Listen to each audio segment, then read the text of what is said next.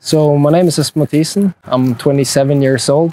I've been doing Jiu-Jitsu since the end of 2010, and since 2014 I've done it full time.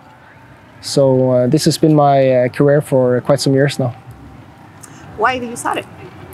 I think I always had the interest of martial art, but then I remember there was like a post in the paper and I didn't think too much about it, but then we saw like a martial art movie and they did some submissions, and then we just figured out we want to try it out, and then I was hooked from day one. Which was the movie? I think it was like No Surrender, Never Surrender, I don't know, some sort of martial art movie. It's really hard to really explain why I love it. There's so many factors. There's the constant learning, evolving, expressing yourself, it's meeting people. It's this whole thing, and it's very clear when you improve. It's very like, I played soccer for 11 years, and it's very hard to see the improvement in a sense because it's a team sport. But in Jiu-Jitsu, if you get better, you see it immediately. I was supposed to become an engineer. That was like my path. But then after high school, I took 1 year off just to really pursue Jiu-Jitsu. And then I was thinking of going back after that year, but I just kept taking a year off, and here I am. So I never took anything. I think I always gravitated toward guard. That came very natural for me. In the beginning I also did a lot of takedowns and passing. I did kind of everything, but then I started really focusing on the guard at the end of white belt. I actually started doing berimbolo back then, so very early. And I started studying like crazy, so when I was like a blue belt, I kind of had a pretty advanced guard in a sense. But then my like passing wasn't that great, and then as the year has gone, I've been working a lot on my passing, also my wrestling. So now I try to be as complete as I can. I really like to pass, and I've done it for many years in training. So I really want to be able to do it more in competition. And when I pass, I really enjoy it because you can really move around, and it's different. Because I played guard for so many years and done that in competition, so it's nice to just be on top and do that. So I don't know. I really just like to pass guards. To be honest, it was like started with like from kind of I think berimbolo and double pull or whatever, and used that from there, and then you could kind of do it when they were standing, and then it evolved from all kind of positions. So it was a very natural progression to it. It wasn't like we just sat down and all of a sudden there's the matrix, you know. It just happened very naturally, and eventually we saw you can do it from so many positions, and it became a system in a sense. But so I'm actually not teaching anything at the academy, so I'm not the instructor here. That's Dam and Asi. So the way I help the guys I'm around is I don't like, maybe one day I would like it or whatever, but I don't like to be like this coach. What I like to do is to help, and if I feel they want to have help, then I'm going to do my best to help them. So the way I teach is not to tell people a lot. It's just that I roll with them and then I give them feedback. So if I see it's like, oh, you should do this, like whatever I feel in that moment, that's how I like to teach. Instead of bringing a group in. Of course, for my seminars I do that, but in my home I don't do that. I roll with each individual and I see, you should maybe do that, and then try to give my best advices. Okay, so learning by experience, basically. Yeah, and also, being with them, rolling with them, and then telling them, in a sense.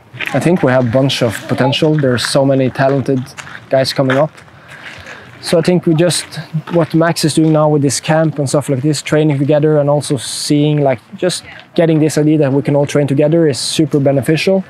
And especially in Norway, it has huge potential to organize it more and get more structure into it. So that's one way, and maybe I think a major one would be to get organized and be able to pay, because it's super hard in the beginning to be able to pay for competitions and then maybe try to do it full time and all of this, and there's not too much support. It's been amazing. Like I've been training with John Thomas first, with Max. I went to Ash Williams and the guys, trained a bit with them, with Adam, with Dara, like all the best guys. And it's been really cool because we're all very similar. Maybe we have slightly different personalities, but we have the same passion. So it's very easy to connect with them, and also just learning from these guys. They're like very experienced. They know so much. So it's been amazing. Honestly, it's been really cool. You are still going to Oxford to train, or are you not going at all? I haven't been there in a while, but Tommy has been down visiting me a couple of times. Actually, the last year I've been trying to get into strength training, because I've never really done strength training for long periods. I've done it maybe a couple of months here and there, but never really done it. So what I've basically been doing is body weight after jiu-jitsu, like pull-ups and stuff. So what I want to do now is to get stronger. I want to lift more. So I've been training a bit less jiu-jitsu and then doing more strength training. So a combination of doing strength, maybe climbing and all of this, I think I'm gonna test my nervous system and make me stronger than just doing jiu-jitsu. 100%. Everyone that meets me will hear me talking shit about the steroids.